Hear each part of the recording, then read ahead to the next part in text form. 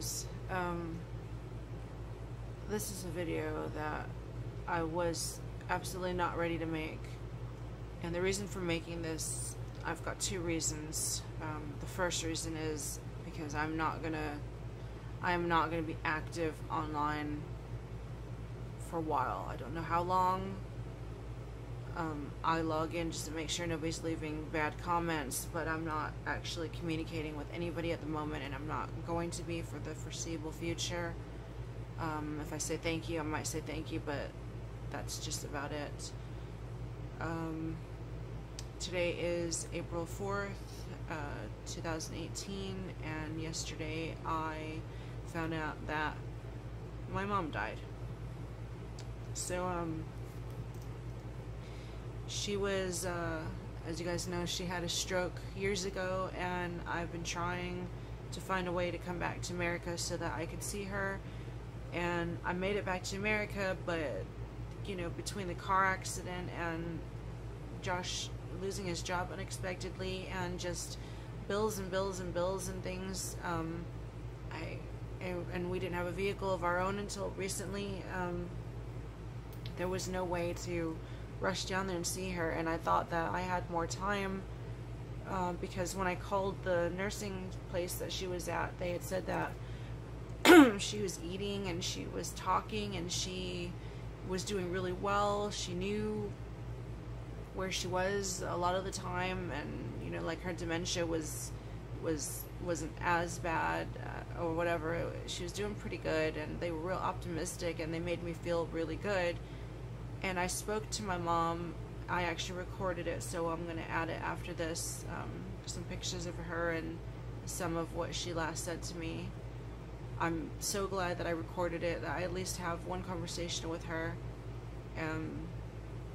She gets quite mad at my sister, and so she would always say she doesn't have a daughter. So at the start she's like, I don't have a daughter, and I had to tell her, it's me. And she only knows me as Diana, so I'd tell her, you know, it's Diana, Mom, it's Diana. And you know, she was so happy to hear from me. You know, oh, Diana, I'm so happy, I love you so much. And whether she knew what was going on or not, I still got her saying that to me, and she was never one to really say she loved me or anything like that. So that was really nice.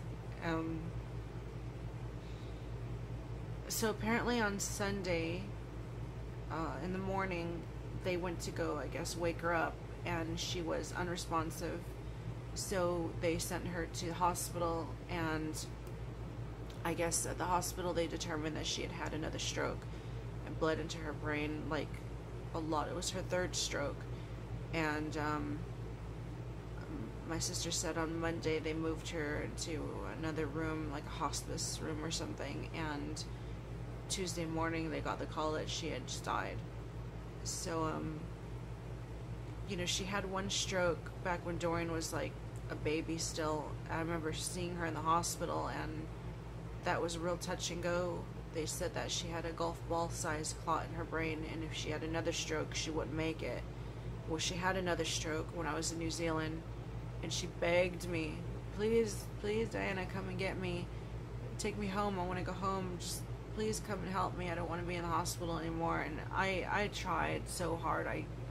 There was just not enough money to fly from New Zealand to America and then still pay the fucking outrageous bills in New Zealand, and I couldn't do it. There's no way. There was just not enough money, and because that would have been at least $2,000 for a ticket, you know, one way. It would have been $3,000 or $4,000 for two ways, and when you convert it, it would have been closer to $5,000–6,000. There's no way I could have pulled that money out of my ass, none. And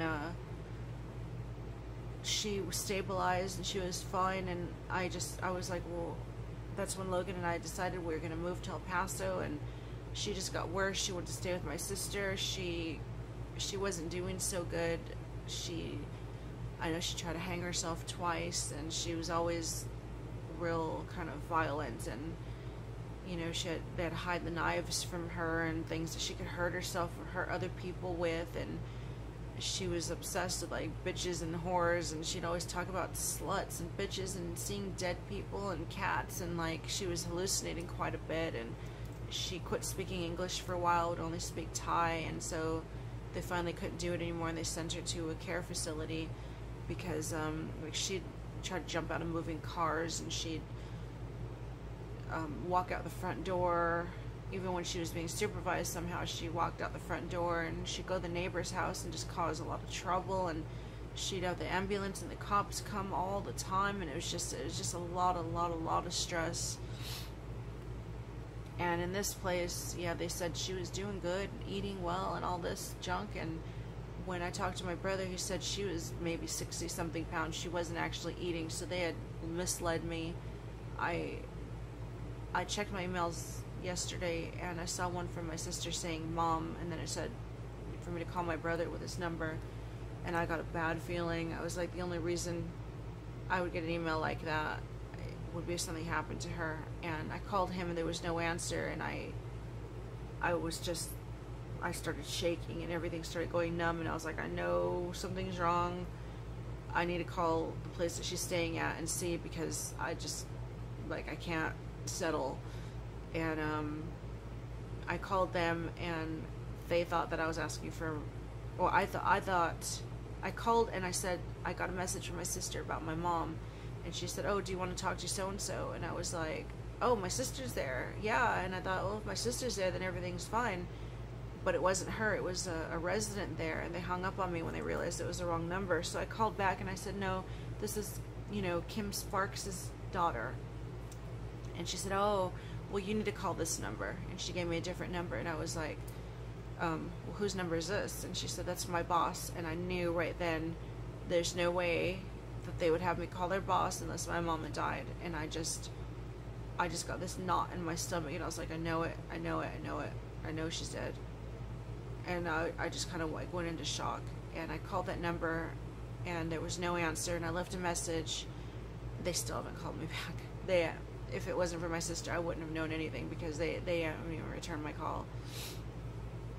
And right after that, my brother called me, and he just said, Diana, and I knew from his tone of voice. I said, I know. And he said, your mother's dead, and she passed away this morning. And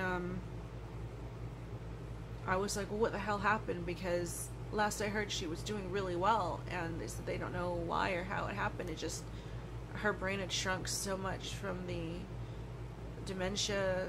She probably wouldn't have had long in her anyway. And I guess she was asleep, and something just let go in her brain, and she had another stroke and never woke up again. And he was real upset about it, and it's kind of fucked up, because when my dad died, I was the one who had to call him and tell him that his dad was dead, and now he called me to tell me my mom was dead. And me and Josh wanted to go to see her, like, whenever we got back on top again,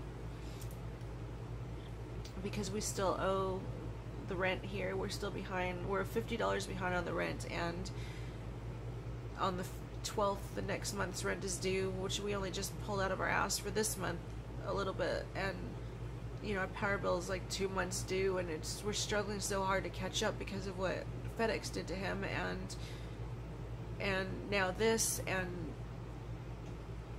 it's just a lot of stress at the moment, and we weren't able to pull it together to go see her yet. Like, I would talk to Josh about her and say, if my mom was in her right mind and my dad was still alive, they would love you. They would absolutely love you, because he's everything they've always wanted me to be with. And he was looking forward to meeting her. I can't wait to meet your mom. And I was kind of mentally bracing myself, because I knew there would be a chance that she wouldn't even know me when she saw me, and she definitely wouldn't know him. But I figured, at least I would get to see her one more time, because I haven't even seen her in like 10 years.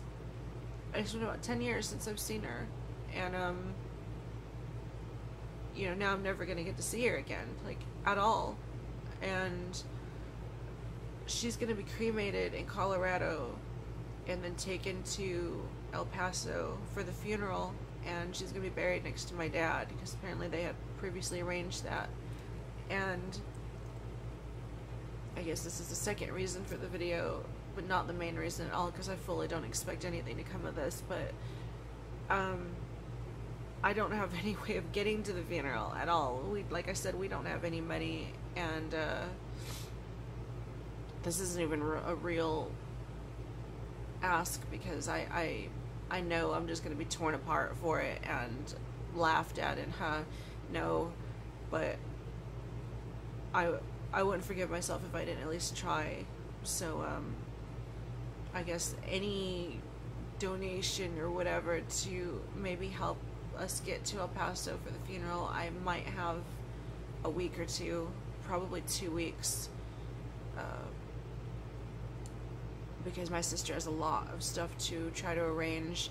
We're in South Carolina, so I need to get from South Carolina to El Paso, and I think that the cheapest and best way would probably be enough money for gas and to fix up the Jeep that we have now, because we need one new tire in the front, which Josh says you could find a good tire for maybe 40 bucks.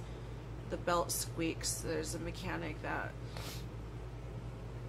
he's retired, and he does look at cars to help people out for very, very, very cheap, so that wouldn't be a lot. It's a brand new belt, but it squeals and squeaks, and it just might be an adjustment.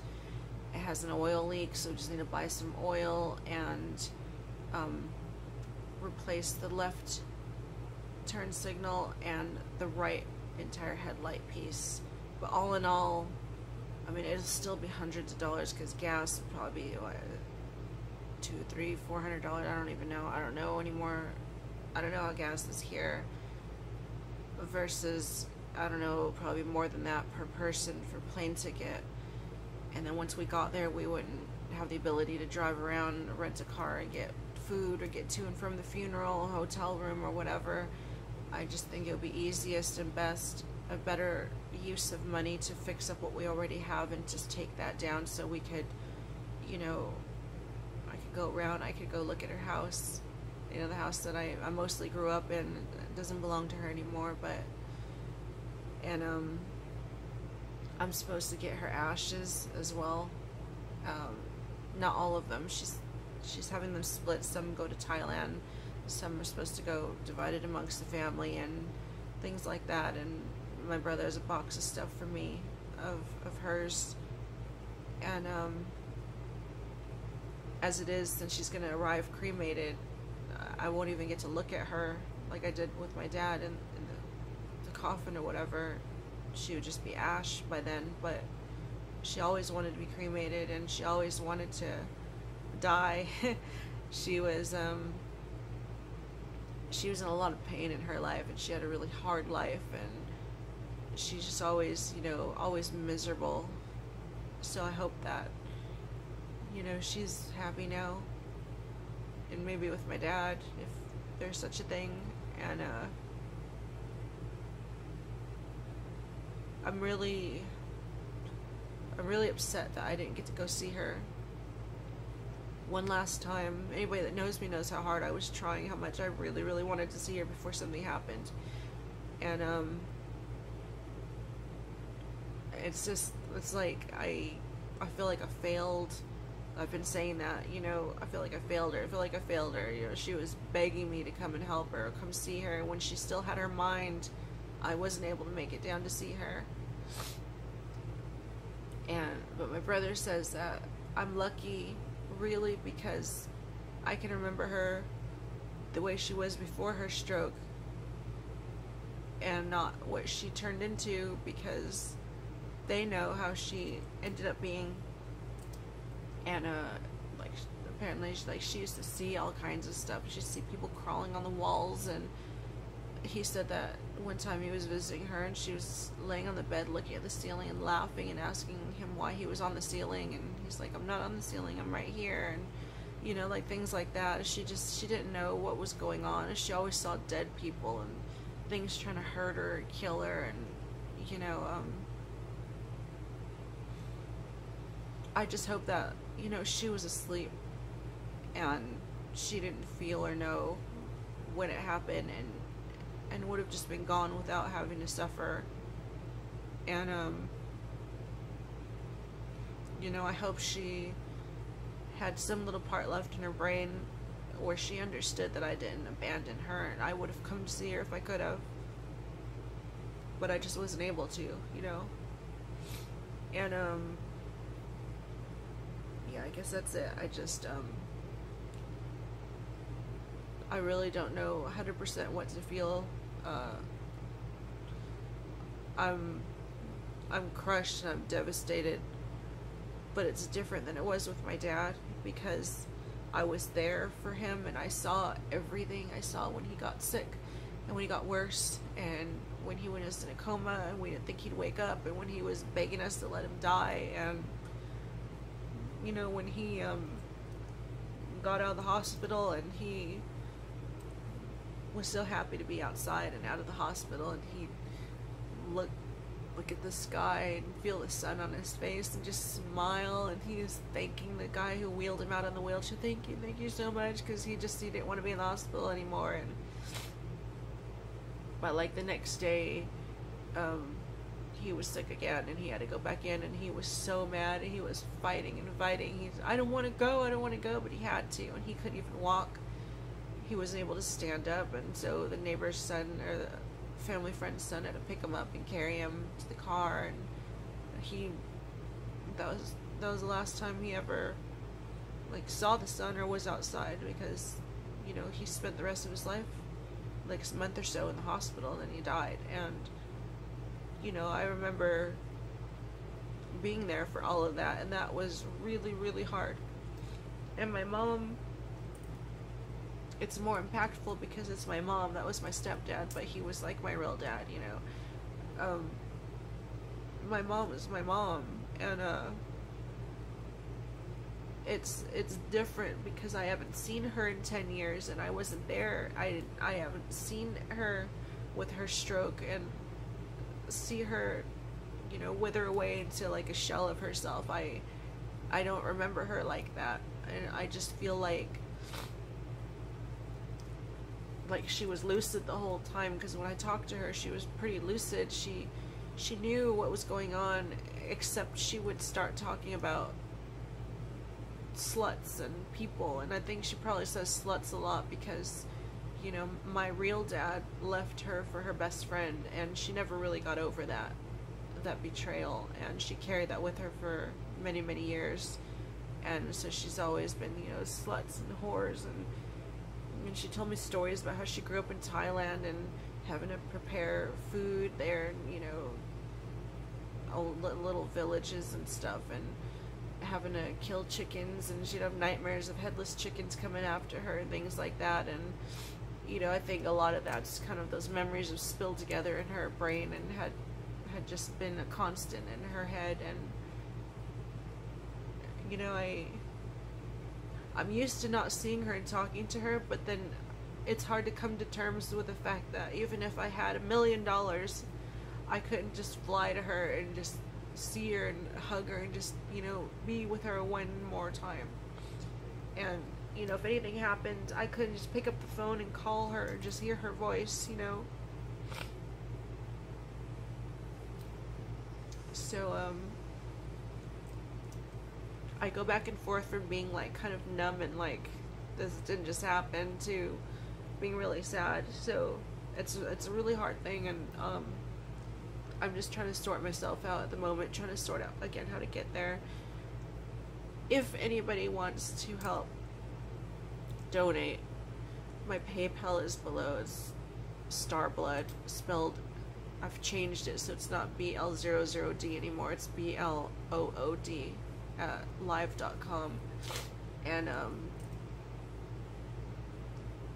I'm looking at hundreds of dollars to get over there and to get back.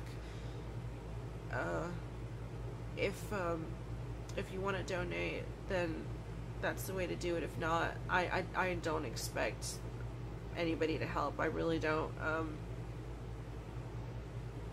It's on me to get over there, which I don't honestly think I can. But if you wanted to, that's there. And if I don't raise enough and I cannot make it, just be sure to leave your email address with the payment, and I'll just leave everything in there, and if I don't make enough by next week or whatnot, I'll just refund it back to you, because I won't have been able to go, and that way you're not just losing your money.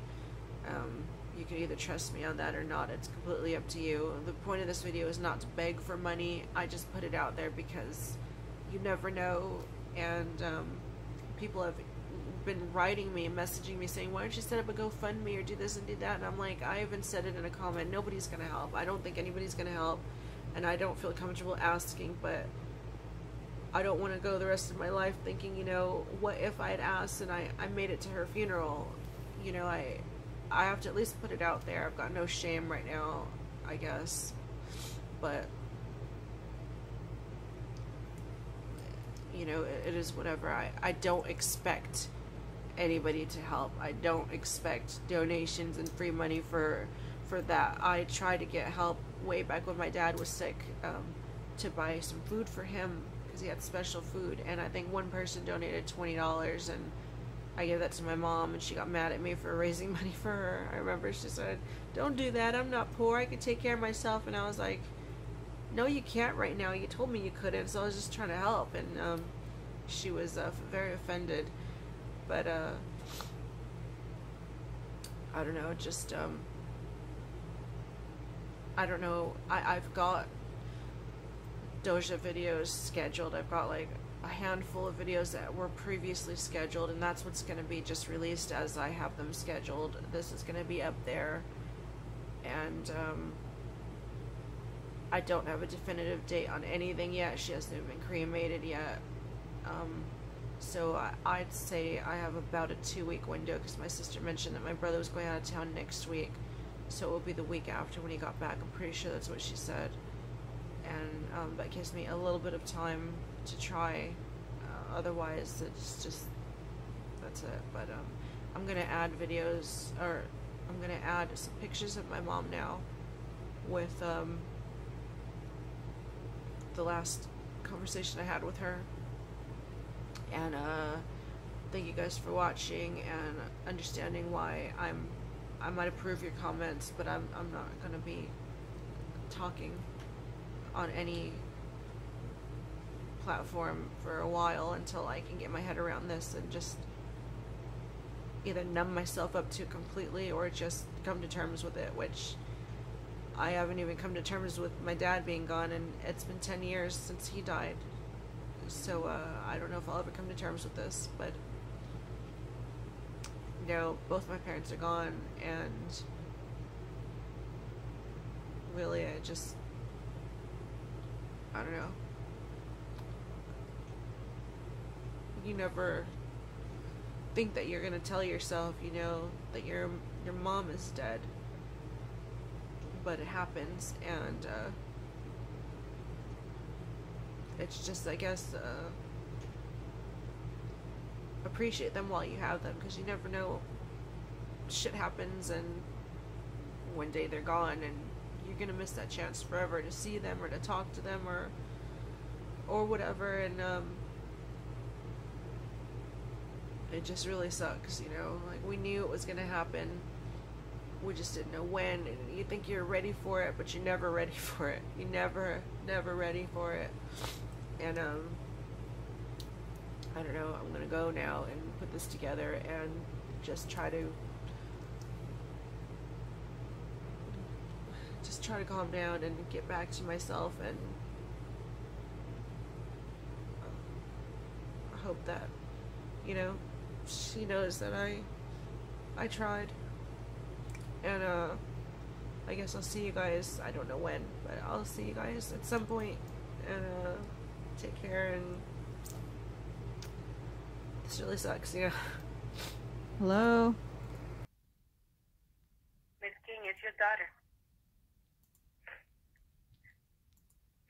You want to talk to her? It's Why? Diana. I don't have no daughter. It's Yes, Diana. it's your daughter.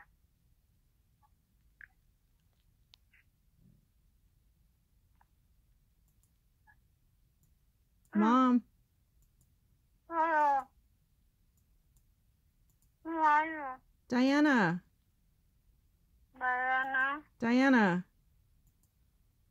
are you? I'm in America, Mom. I love you. I love you too. Uh-huh. No more I die already.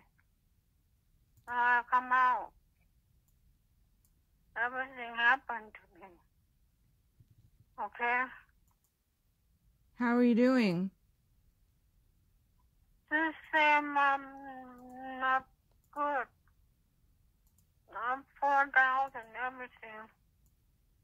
I'm too old. Well, I want to come see you when I can. Okay. You come see me, okay? I'm so happy I hear you. Yeah, I moved back to America. I'm in South Carolina. It's good. Well, she won't talk to anybody. I know, but that's okay. I'm happy I hear you. Well, I'm glad. I've been so worried about you. I'll come see you, okay? Okay. Because she don't want nothing to do with me. She hurt me everywhere. But she mad at me. She said I not kill a man. She have a sex with, and she gets so pissed off. And oh, I'm so happy, baby. Oh, I'm glad. Okay. Okay. I just want to tell you because I'm dying.